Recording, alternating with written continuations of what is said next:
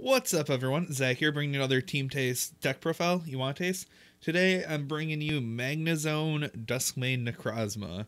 Um, it was one of the decks I was most hyped for, and I don't know, it's okay, but we'll get right on into it. So, starting off, we got our 303 Magnezone line. Now, this Magnemite gives free retreat if you have another Magnemite on the bench. It's okay, but there's a new Magnemite coming out in the new set with an Ultra Prism with Bench Barrier, where it can't get hit by any damage from attacks. So with Buzzwole being around, I would definitely be playing that one.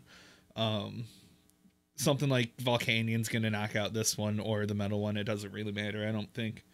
And the goal is just to get the turn 2 Magnezone.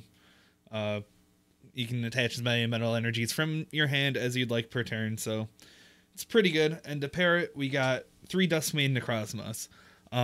Its first attack for 3 colorless, it does 60, so whatever. For 3 metal and a colorless, you hit for 220, and you have to discard 3 energies.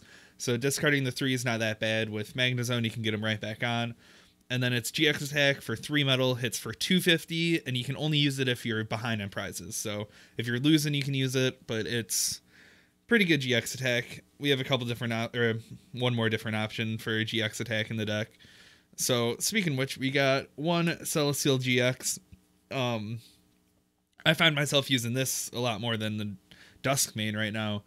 He has 10 more HP, and he has Rocket Press, the 30 plus 30 for each retreat cost your opponent has, and then the Moon Press for 130 for the 4 energies, but then it's GX attack for the 4 energies. It hits 180, and you get flip your prizes over. So you actually get flip your prizes over, then take what you want, and they stay flipped over. So it's a really good attack, and a lot of the times you don't want to be discarding your energy, so unless you're hitting for like 2 prizes.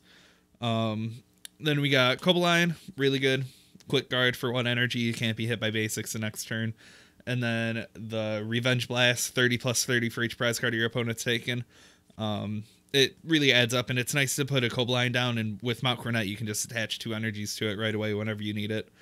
And then we got the Solgaleo Prism Star. So for his first attack, for 1 metal, you can put a metal energy from your discard pile to any one of your Pokemon for each bench Pokemon or Pokemon in play that your opponent has. So if they have 5 Pokemon, you get 5 cards out of the discard. Late game, it's nice being able to be like, or if they even target down your Magnezone, you can be like, well, I'm going to get ready for the rest of the game. And then its second attack for the 4 metal, it does 160 and it can attack the next turn. So it's kind of just a nice desperation attack. And then we got 1 Oranguru for draw. It's nice plopping down on the bench. And 2 Lele's, so pretty standard there.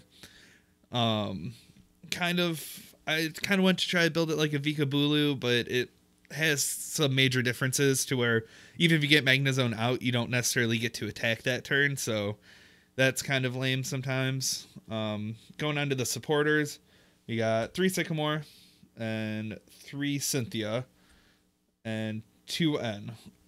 So I'm still not sure where the draw count's going to lie with the N's, but 2 N seems to be good enough for now.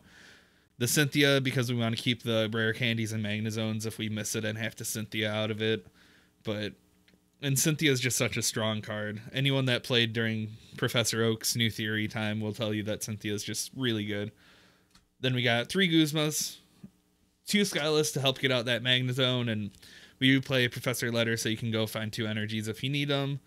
We got 2 Bridgets, still standard, and we got 1 Fisherman. So a lot of times, late game, you can be able to like play a Fisherman, but if you throw it away early, it's really not the end of the game. So just one of those things that's nice to hit every once in a while. Then for items, we got 4 Ultra Ball and 4 Candy. So this is the thing that I've been arguing with a lot of people about. Magnezone has 2 retreats, so we can't be playing Heavy Ball to try to get one out. So the only search for Magnezone we have is Ultra Ball. So I'm just trying to get that Magnezone out. I don't want to be playing Timer Balls because that would be the only thing you would be looking for with Timer Ball. So I went up to the 4th Candy to try to really maximize getting that Magnezone out. Then we're playing 3 Professor Letters. I'm still not sure if they're necessary, but they're the only way I found that you can get a turn 2 like attack off with more than like 2 or 3 energy. So usually the turn I'm getting the Magnezone out, I'm not being able to attack because I'm having to either Cynthia into it or Skyla to find it and then get the draw supporter the next turn. But they've been pretty nice. You can also Professor Letter to help throw, like, to widen your hand to throw cards away with Ultra Ball. Then we got 2 Float Stones, pretty simple, 1 Rescue Stretcher, and 1 Field Blower. If Garb is coming back strong, then maybe we need more Field Blowers, but right now I'm not really that worried about it. And then for stadiums, we got 3 Mount Cronets. Search your discard pile for 2 Metal Energies and put them into your hand. They really help out, especially with Dusk main Necrozma's attack discarding energy. And speaking of energy, we got our 11 Metal Energy. So we're still playing 11 energy with the Professor Letters. One of the other things we were thinking about doing was playing Elixirs, which we'd have to take the Professor Letters out, maybe add another Metal Energy. And then the other weird thing about the deck is it plays no Choice Band. So that's usually fine with Dusk main Necrozma since you're hitting for 220. But if you need to hit that 250, you would need a Choice Band. The other thing that makes it weird is the Ultra Prism attack. It only hits for 160. Celestial's GX attack hits for 180. So if you want to hit for 210, you need that Choice Band. And Cobalion, it kind of helps, makes the numbers better because they have to take 5 prizes for you to hit 180 without a Choice Band. But it's a lot more common for them to be sitting at 4 prizes. So maybe 1 or 2 Choice Bands in here. I think for sure take out this for at least 1 Choice Band. But I'm not sure what else you do. You could go the route that some people are going and just take out all your Field Blowers if you're not afraid of Garb, but I'm not really that confident.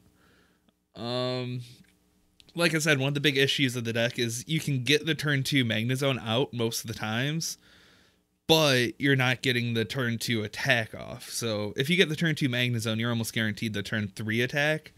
And after, as long as you haven't gone behind like 3 prizes by then, you're usually fine. But if you miss the Magnemites turn 1, then you're just sitting in a pretty awful spot because all your Pokemon are attacking for 3-4 energies. So probably could maybe optimize it more to get that going. Maybe take away Guzma.